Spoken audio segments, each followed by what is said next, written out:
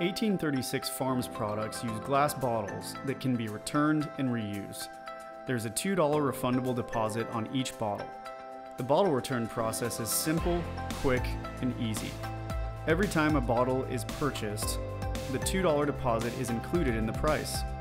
Stickers or window clings will be used by stores to help remind you about the $2 refundable deposit. Every time you purchase our products, the deposit will automatically be included with the price of the milk at the register or self-checkout. Before returning your empty bottle to the store for a deposit refund, please give the bottle a quick and easy rinse and discard the cap. To return your bottles and receive your deposit back, simply bring your clean, empty bottles either to a register or to the customer service counter, where an employee will either credit the amount of the deposit towards your grocery bill or give you your $2 deposit back. If you wish to receive a cash refund for your bottle deposit and are not making any additional purchases, please keep your receipt and provide it to the store employees for proof of purchase. If you do not have a receipt, you can be given store credit.